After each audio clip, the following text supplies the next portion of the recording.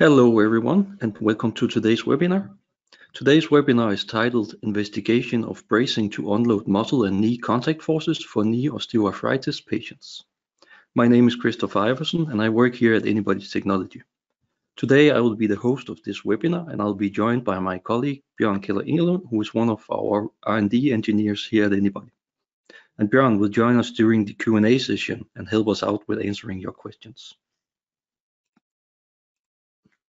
In today's webcast, we have an external speaker who is PhD candidate Jonas Stolze from the University of Aalborg here in Denmark. And Jonas is going to give his presentation in a minute or so. But just before we start, I will give you a general introduction and overview to the Anybody modeling system for those of you who is unfamiliar with the software or musculoskeletal modeling in simulations in general. So let's begin with having a look at what the Anybody modeling system actually is. The Anybody modeling system is a software that allows you to do musculoskeletal modeling and simulations. As input, it takes motion data as kinematics and forces, and it calculates the internal body loads as joint moments, joint reaction forces, and muscle forces. And here in the bottom of the screen, you can see a screenshot from the actual software, which can give you an idea of how the system actually looks. At the moment, Anybody is used in a wide variety of areas and applications. And a few examples of this is movement analysis, product optimization design, the field of sports optimization, orthopedics and rehabilitation, and assistive devices as, for example, an exoskeleton. And the typical workflow in Anybody could look something like this. You provide the recorded motion data as input, and then you use the body models which you or others have built. And then you provide some kind of environment, which could be a special type of equipment or, for example, an exoskeleton. Then you can use Anybody to combine these things and solve the muscle recruitment and run the inverse dynamics simulations. This basically means that we go from motion to calculate the internal body loads and the interaction with the environment in some cases. You can then output the results and use this for some kind of post-processing with, for example, some finite element tool, but many users also closes this loop completely by doing some kind of design optimization and then run this cycle multiple times. This actually brings me to the end of this small introduction, and then I'll hand over the word and present the role to Jonas instead. Yep. So yeah, I will present my PhD work from Aalborg University, which has been conducted in collaboration with my two supervisors, Professor John Rasmussen and Associate Professor Michael Skipper-Andersen. My PhD work was part of a bigger project called Individualized Osteoarthritis Intervention, which received funding from the Innovation Fund Denmark. So, as probably most of you already know, osteoarthritis is a chronic long-term disease which causes inflammation, stiffness, and pain to the joint due to degeneration of the soft tissues such as the cartilage and the meniscus in the knee joint. It can be caused by many different factors. It can be due to genetic factors. It can be initiated by previous ligament ruptures. It can actually be due to underloading of the joint. It can also be due to overloading of the joint, and I will be focusing on the overloading parts. So what I'm showing here is a musculoskeletal model with the ground reaction force shown with the blue line, as most of you already have seen and worked with before. And since it's not following this neutral axis of the knee, it generates a moment around the knee joint, which we often refer to as the knee adduction moment or CAM moment. And this is this can generate an offset in the compressive forces in the knee joint, so it can actually provide larger forces on the medial compartment than on the lateral compartment, and that's partly due to this CAM moment, and that's also why most of the knee osteoarthritis patients, they experience osteoarthritis and most pain on the medial compartment. So it seems very obvious to counteract this moment with an opposite moment called the valgus moment. So that's why this brace that I've shown here in the picture is often referred to as the valgus brace, which uses most often uses a 3-point leverage system with these 3 forces, F1, F2, and F3, which combined generate this valgus moment, which tries to counteract the knee adduction moment to unload the medial compartment. But the literature shows varying results with this intervention. It can be due to that maybe the brace actually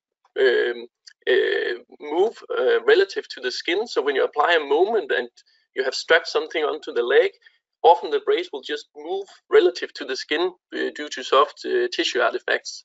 So the moment will actually not be transferred to the bone, but it will just make the brace move if it's not properly fitted to the leg.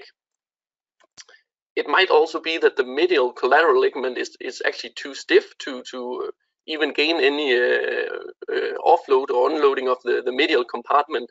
And if it actually happens that the valgus brace successively unload the medial compartment, it actually just shifts the load to the lateral compartment. So that will experience a larger load than it was actually experiencing before the brace was applied. And then it might happen that the patient will experience pain on this side of the knee because it's not used to these increased loads. So we thought maybe there's a better alternative to unload the knee than these valgus braces. So the aim with the PhD work was to develop a subject-specific knee brace to unload the knee joint for knee osteoarthritis patients. And by unloading, it means that we wanted to unload the knee completely and not just one of the compartments in the knee joint. So that brings us to the first study of 3 in the PhD. So how can we actually unload the knee? If there's a better approach than the valgus brace, how do we find that? So we investigated how internal knee compressive forces, they depend on the external moments. And we had a hypothesis that muscle contraction, they contribute to internal knee compressive forces. So whenever you, for example, flex the knee, as shown here with the hamstring muscles, you induce, or that contributes to the internal compressive forces. So if we apply an external force or an external moment to the knee joint, then we can unload the hamstring muscles and through that also unload the total compressive knee forces inside the knee. And the same goes for knee extension. We can unload the quadriceps muscles.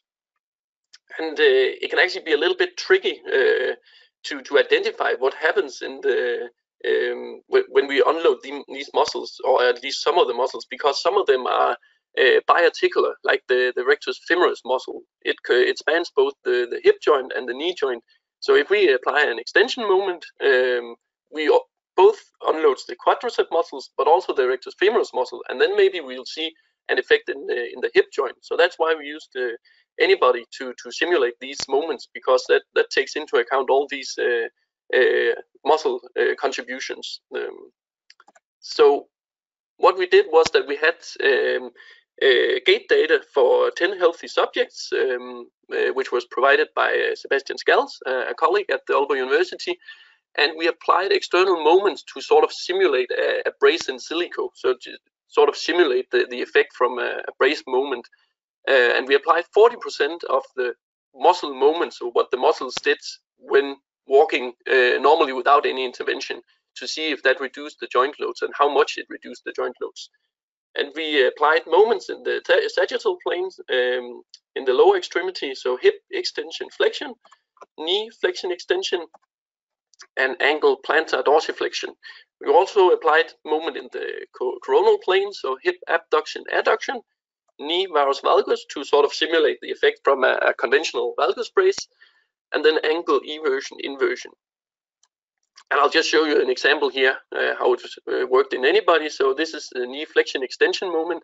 So whenever needed in the anybody model, the knee there was applied an external moment around the knee joint, 40% of what the muscles were originally providing during the gait cycle. So of course this is not realistic because the moment just switches in and out whenever needed, but it was more to investigate the effects on these different moments on the knee compressive forces. So what I've shown here is the total compressive loads as percentage of body weight. You have seen this kind of graph before, I could imagine. So this is just a normal walk without any intervention from heel strike to toe off. And if we look at all the moments in the coronal plane, we can see they don't really do any effects on the knee compressive forces. It might have an effect on the medial and lateral forces, but not on the total compressive forces. Whereas if we apply the moments or look at the effects of the moments in the sagittal plane, we can see that it actually reduces the two peaks. If we take a look at the hip flexion extension, the gray curve, we can see that it actually reduced both peaks. If we look at the knee flexion extension, we can see it mostly reduces the first peak and a little bit the second peak, and then the ankle plantar dorsiflexion reduces the second peak a lot and not during any effect on the first peak. And that's due to gastrocnemius muscle is unloaded. So gastrocnemius muscle is also a biarticular muscle that spans both the ankle joint and the knee joint. So if we apply a moment around the ankle joint, we actually see an effect on the knee joint because the gastrocnemius muscle also spans the knee joint. So then we have seen what effect these different moments are doing. So we can conclude, or at least we can sum up with the study 1, that muscle contractions, they contribute to the joint compressive forces, because when we unload the muscles, we also see a reduction in the joint compressive forces. And as I mentioned, the first peak is mostly affected by knee and hip compensation, whereas the second peak is mostly affected by ankle compensation. So if you want to reduce both peaks, you could add a brace on both the knee and the ankle, but it might be a little bit tricky to make them work together. So it might be necessary to only to apply one of the moments at a time. The results have been published in the International Biomechanics Journal in this paper here.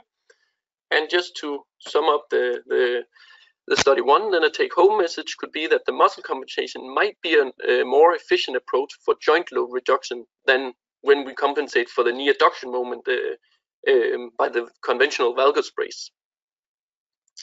So that leads us to the second study, where we wanted to design a brace prototype that uses this knee extension moment to reduce the first peak. And it's actually not a new technology. It has been seen, for example, with the levitation brace, which is a passive brace designed by spring-loaded technology. The springs that has been built into the frame here generates an extension moment due to this spring line here, and this brace applies an extension moment all the time as function of the knee flexion angle. So the more you flex the knee, the larger extension moment it provides. But it also sets an upper limit of how much extension moment we can actually apply, because when we just walking normally during the swing phase, you wouldn't be able to swing the leg if this moment is too large. And if you want to sit down, then it will also be interfering with the knee flexion of the knee. Another example is the Ascent brace, which is an active brace from Roam Robotics.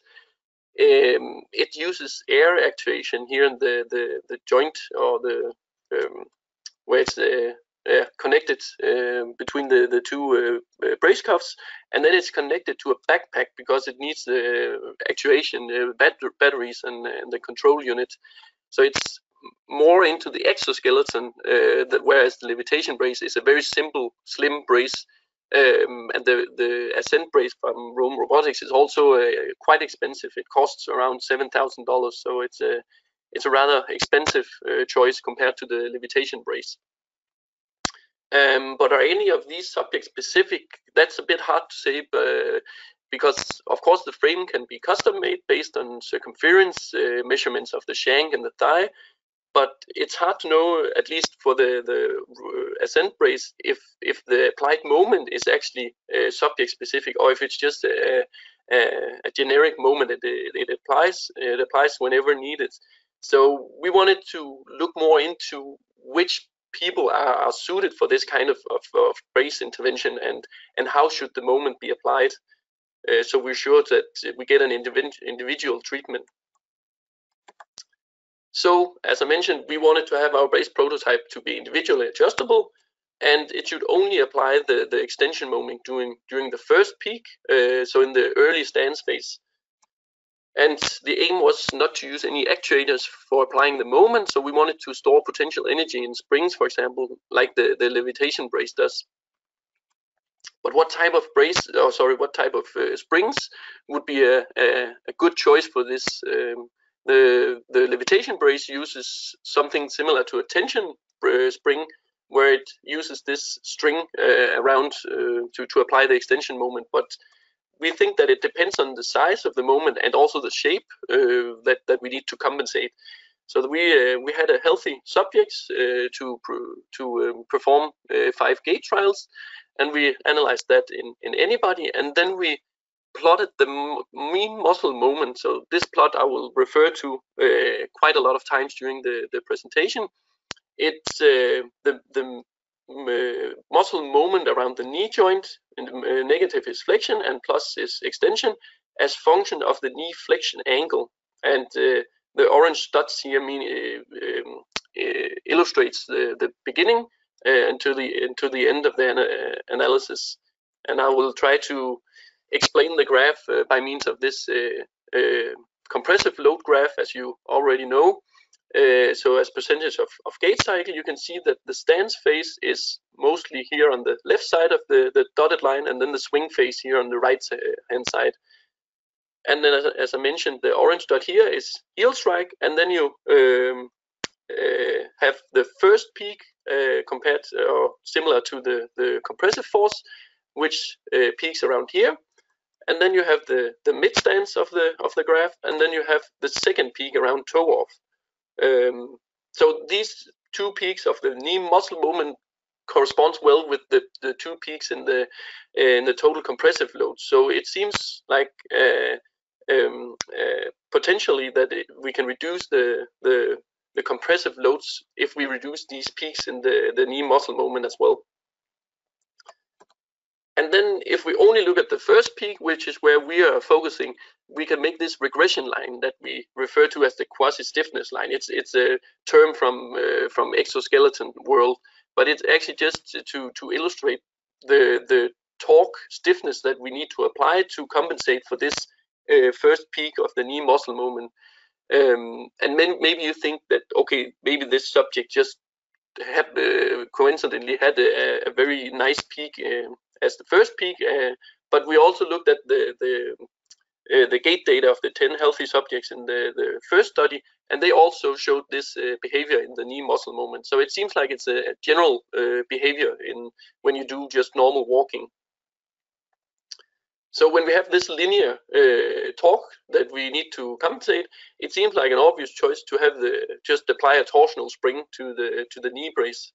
But it would be rather bulky to have these fairly large torque springs sticking out, because it's a quite large moment. At least for this subject, it's around 45 Newton meters that we need to compensate during normal gaits. So it seems like the obvious, more efficient and optimal choice is the one inspired from the levitation brace, where we have this is a prototype design in SolidWorks that we did, and down here you can see we have a small spring, so a bit similar to the levitation brace, where we attach it to a pulley, and then a string goes through this brace system.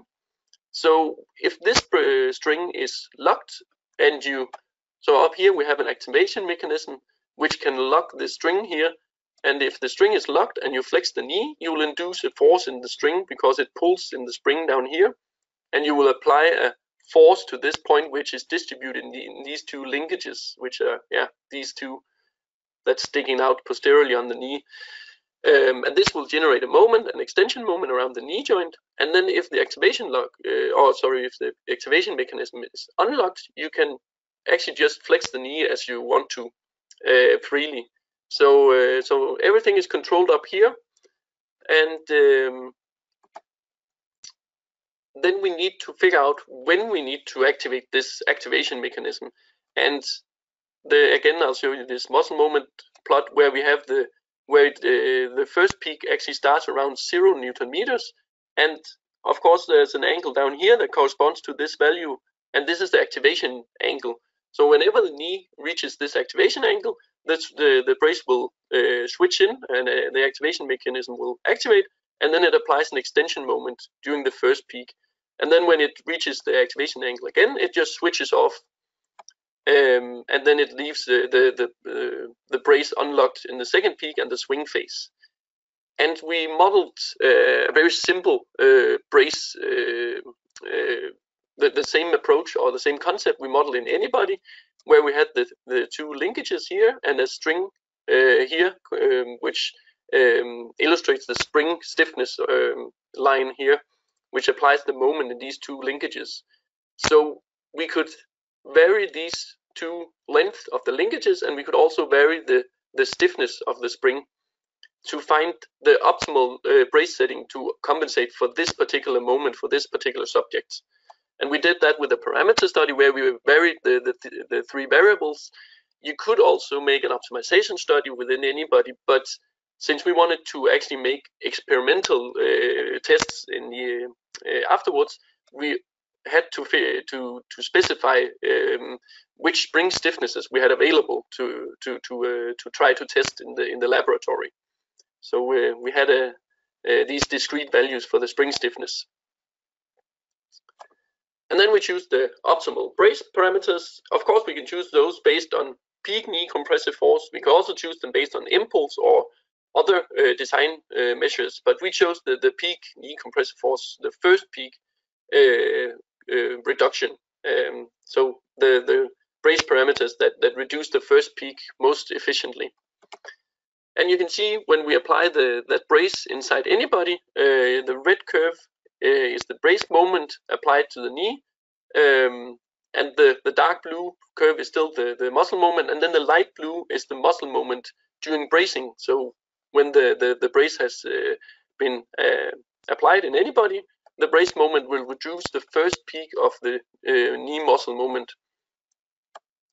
And we look at the knee compressive forces, and as expected, the first peak was reduced also like the first peak of the knee muscle moment, and the second peak was unaffected as we expected also. This is only simulation, so the brace we simulated in anybody was rigid bodies, and there's a rigid connection between the leg and the brace. So of course this is not it's an ideal situation where everything is transferred to the leg without any slack or soft tissue artifacts. But of course we also wanted to see the effect in real life, so do experimental study of the knee brace. So we made the prototype brace, which is this nice and slim brace prototype you see here.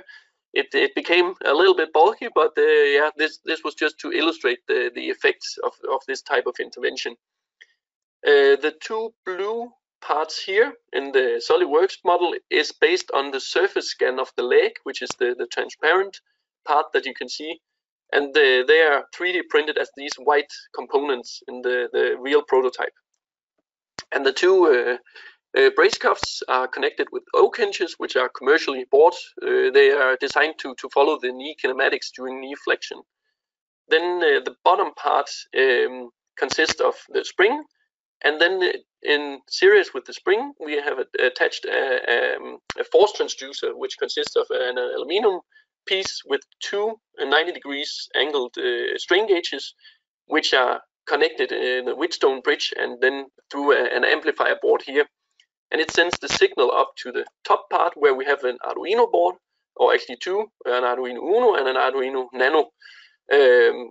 And you can also see here there's an electric motor, a stepper motor, which is used to lock and unlock the activation mechanism. So it's not completely without actuators as we had as an aim in the beginning, but it's still applying the moment passively.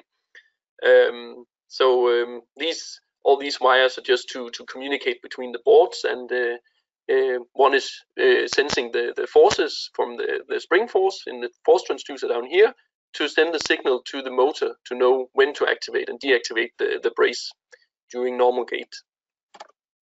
So we strapped the brace onto a healthy subject. We measured kinematic data based on the markers here, and we measured the surface EMG of several muscles, but the ones that we were mainly concerning about was the rectus femoris muscle and the two vasti muscles, the vastus medialis and vastus lateralis, because those are the muscles that we want to compensate for with the applied knee extension moment. And you can see an example here.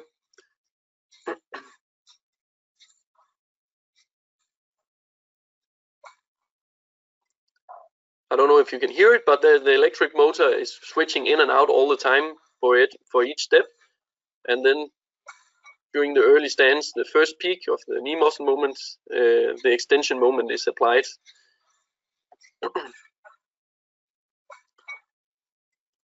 Yeah, and as you can see here, the EMG signal of the vastus medialis is as percentage of the MBIC, as a function of the percentage of the stance phase.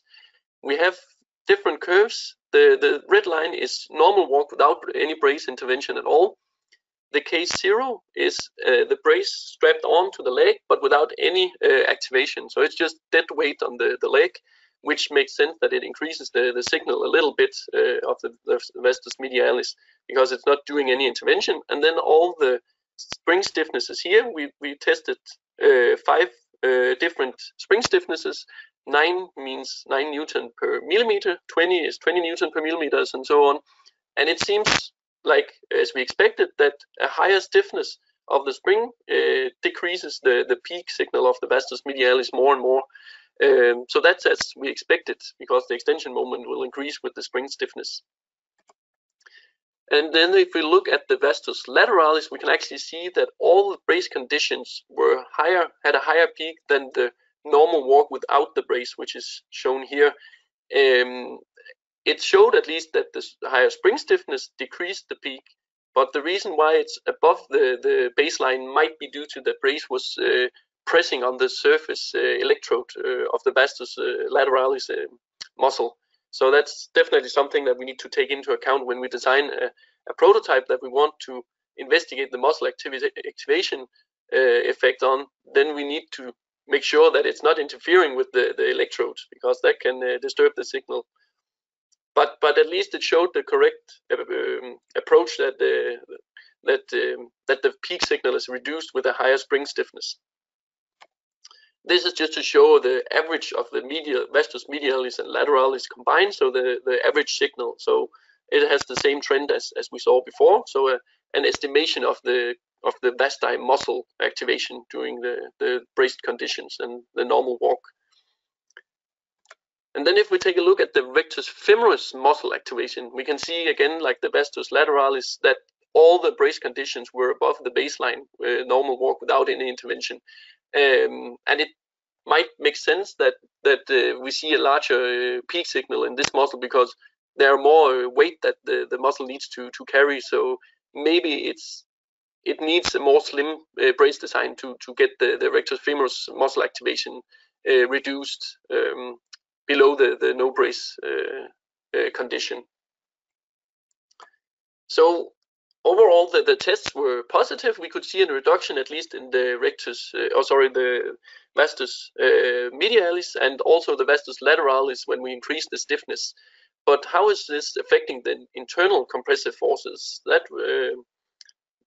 That was something that we used anybody to investigate, because, as I mentioned, we measured the kinematics with the markers, and then we exported the SolidWorks model into anybody with any export for SolidWorks add-in. And then we applied the measured spring force that we measured with our force transducers inside anybody to actually know the applied brace moment inside anybody. So this is based on the experimental data that we collected in the laboratory, and this is shown here. So you can see the brace is active in the early stance, and then it just lets the knee swing freely.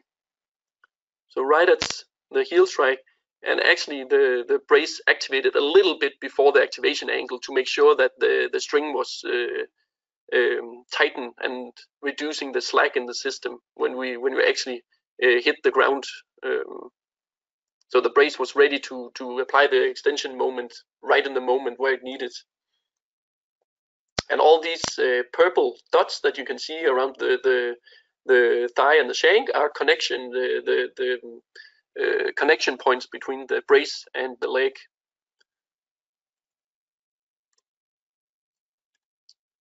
So we see that the knee compressive forces that anybody predicted based on the applied brace moment was actually reducing the first peak for almost all at least all the active brace conditions. The K0 didn't have any influence, which was expected because that's just the brace strapped on without any intervention. And then we can see that actually the K70, so a spring stiffness of 70, performed best here on the first peak compressive force. So we use that as in our muscle moment plots. It almost showed the same for the K100, but we can see that the K70 brace condition applied around 10 Newton meters from the brace. So it reduced also the first peak muscle moment with around 10 Newton meters. So the dark blue curve is just normal walk without any intervention, and then the light blue is during bracing. And that makes sense that we see a reduction in the first peak knee compressive force when we see a reduction of the first peak knee muscle moment. So the findings of this second study was that we reduced both the EMG and knee compressive forces with our brace prototype. All the results are published in this paper in the Journal of Biomechanical Engineering. But how is the influence on pain actually with this brace? We didn't really know that because we only tested on a healthy subject. So we needed the knee OA patients to analyze this. So that's what the third study was concerning about. We wanted to know who is actually suited for this intervention. So it seemed like the healthy subject in study 2 was suited for this kind of intervention, but we didn't really know if knee osteoarthritis patients, they walk differently. So we needed to analyze that before we could say that this is a successive brace for knee OA patients. So we recruited 6 patients just to do a small patient group and investigate how their knee muscle moment plots they looked like, and if they were actually suited for this kind of intervention. And subject 1 seemed like it was has a fairly large first peak in the knee muscle moment, around 20 Newton meters. So it seemed like there's a potential there. And also subject 2, it actually has a little bit larger first peak knee muscle moment. But then if we look at subject 3 and 4, they have very small first peaks in the knee muscle moment. So they might not be suited that well for this kind of intervention where you apply an extension moment. Maybe they're more suited for a conventional valgus brace to unload the knee. So that's something that maybe should be taken into account when you prescribe a brace. Look at the gait behavior. And then the subject 5 and 6, they have even larger first peak knee muscle moments. So they would probably be very suited for this kind of intervention. But it would require quite a robust knee brace to compensate almost 60 Newton meters. So that could be a little bit of a challenge if they want a slim brace and still compensate this large movement. Just to have some reference, so when we did the same simulation of the brace inside anybody where we had these rigid bars and a rigid connection to the leg, we could see that the subject 1 had a first peak knee compressive force reduction of 19%. So it seemed like the subject was quite suited for this intervention as we expected. And then if we looked at subject 3, under ideal circumstances, this subject only experienced a first peak knee compressive force reduction of 4%. So it would be barely nothing, no effect in real life, since this is ideal connections. And this shows the necessity of analyzing the subjects before prescribing the brace, at least this type of brace. Then we took one of the knee OA patients and strapped on the brace as we did for the healthy subject in study 2. And the same behavior was actually seen for the vastus medialis muscle activation. now the blue curve is a placebo trial. So the brace was strapped on as normally, but there was a gear removed without the patient's knowledge. So the patient thought that the brace was still activating as normal, but it actually had the same intervention as the K0, so it didn't do anything. And that's also seen on the two muscle activation peaks here. But the patient expressed that that the person could actually feel that the brace was assisting compared to the K0. So that actually shows the importance here of having a placebo trial, because if you only evaluate the person's or the patient's evaluation of the brace, you could actually see that the patient thought that the brace was doing something to and maybe he just felt that, oh, now everything is fine because the motor is running, but it actually didn't do anything. So that's very important to include in patient trials. And then we had the 3 spring stiffnesses that we tested, and we could see that the peak signal was reduced with a higher stiffness as we saw in study 2 for the healthy subject. Again, we saw the same trend in the vastus lateralis. All the brace conditions were above the baseline, the red curve, but again, we saw reduction in the peak signal with an increased stiffness. So that's positive, at least, that the brace had an effect as we expected. Again, the average of the 2 vasti muscles are shown, where we see that the largest stiffness was at least below the baseline. Again, the rectus femoris muscle was activated more during all the brace conditions, as we also saw for the subject in study 2. So it seems like the 2 experimental tests are quite good aligned with each other for both the healthy subject and the patient.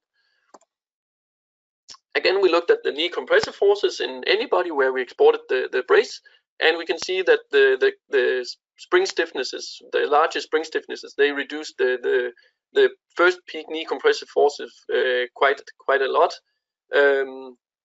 The case 0, we saw if we investigate the knee muscle moment, we can also see that around the brace applied around 10 Newton meters based on the measured spring forces, and the muscle moment was reduced also around 10 Newton meters.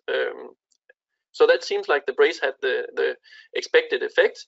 However, it should be mentioned that the patient was walking with quite a straight leg when wearing the brace, which we can see here on the knee flexion angle. So the knee flexion angle peaks at a lot lower angle than compared to the baseline without the brace. So that also has an influence on the knee compressive forces, because if the knee is not flexed, the extension muscles are not working that hard, and it might reduce the internal compressive forces. So that's something that should be very emphasized when testing these braces, that the patient should walk as normal as possible. But the patient complained a little bit about the pressure around the knee, which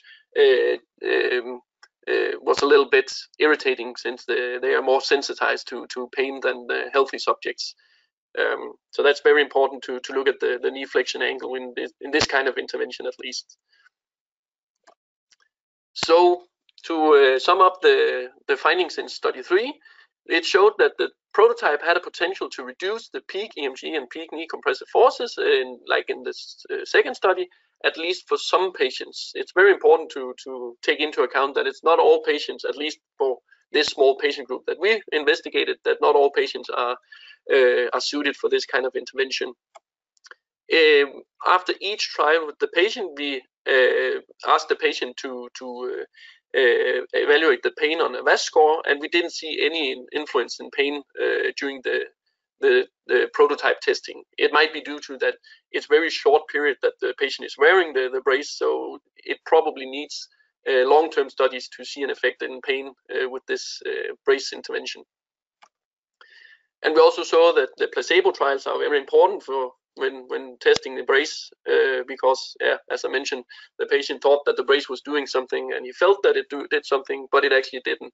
So a take-home message for study 3 is that an applied knee extension moment in the early stance phase has the potential to reduce knee compressive forces in knee OA patients, but not all patients are suited for this treatment. And then future work in this project is that we only tested one neo patient, so of course we need more patients to do to draw any general conclusions. That's very obvious. If we want the brace to be applicable for more activities than just normal gait, it also requires more advanced control. So, for example, the Ascent brace by Roam Robotics, it needs to switch between activities. So you have a smartphone and you can switch between normal gait, stair climbing, sit to stand, and then that needs to be specified before the brace actually knows when to activate. So maybe we can gain information based on sensors on the leg that can be used to identify the subject's intentions. So it doesn't need to be explicitly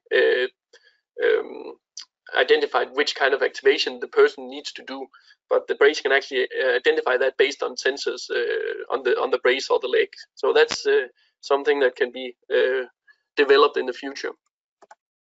Right now the prototype is very bulky and heavy, so of course we need to make a slim design for long-term studies, but it's also necessary to apply a fairly large moment. We saw that some of the Neo-A patients was almost above, it was at least above 50 Newton meters, so it's very large moments that we work with in this kind of brace.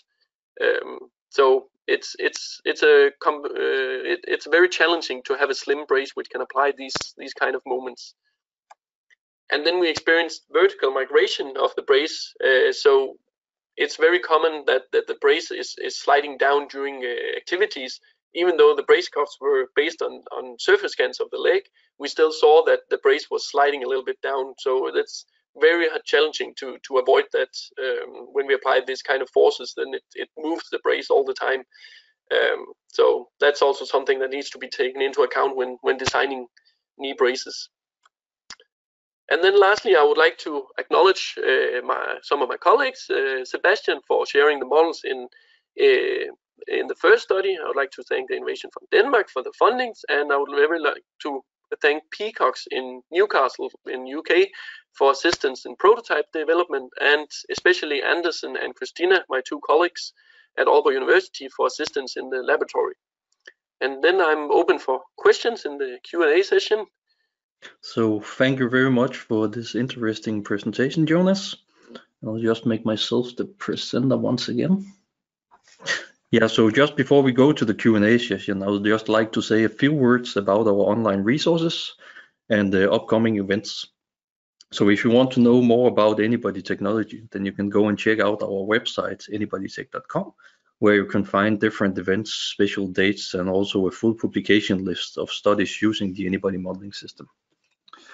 You can also check out anyscript.org, which is our community website for people using Anybody.